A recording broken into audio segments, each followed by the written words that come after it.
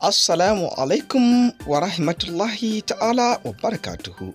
Barkanmu da sake saduwa da ku a daidai wannan lokaci a cikin taskar taku wacce aka fi sani da taskar al'umma, wacce aka ƙirƙire ta domin ku al'umma. Ku gyara zama domin jin dambarwar da aka yi tsakanin sojoji da 'yan sanda a can garin Zaria da ke jihar Kaduna na Najeriya. Tabbas ya bar baya da ƙura. Rikicin ya barke tsakanin sojoji da 'yan sanda a Zaria a ranar Litinin da misalin karfe 1 agogon Najeriya ne. Rikicin ya barke tsakanin sojoji da 'yan sanda a Goro Runabout da ke tudun wada Zaria.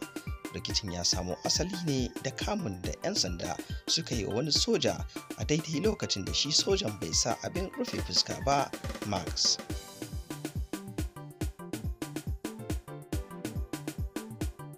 Sai 'yan sanda suka kai shi kotun tafi da gidanka da gwamnatin Elrufa'i ya kafa su a ko'ina a jihar Kaduna.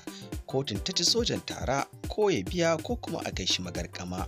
Ganin hakan shi kuma sojan ya kira shauran 'yan uwan shi sojoji.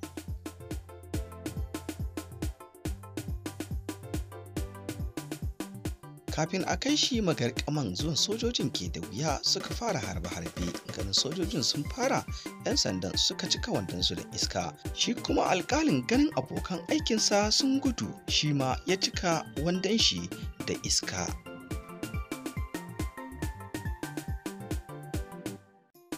A ɓangaren mutanen gari kuma suna ta murna sosai, suna cewa kotun tana cin zarafin mutane sosai, tana cin su tara idan ta kama wanda bai sa abin rufe fuska ba. Kotun tana cin tara daga 5,000 zuwa 3,000.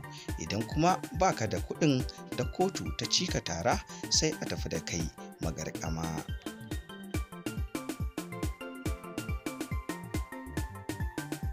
Yanzu dai mutanen garin suna murna, kamar an ce musu Elrufa'i gwamnan jihar Kaduna shi da janar Buhari sun buɗe jihar Kaduna gaba ɗaya daga kulle. Bayan janyewan sojoji daga Runabout na Gwaro, sai ga 'yan sanda sun dawo. Rikici ya sake barkewa da jama'ar gari suna ta jifan 'yan sanda, kuma 'yan sandan suna ƙoƙarin tarwatsa jama'a da suka taru suna jifan 'yan sandan. Yanzu dai abin ya babu kowa a gurin a halin yanzu sai 'yan sanda.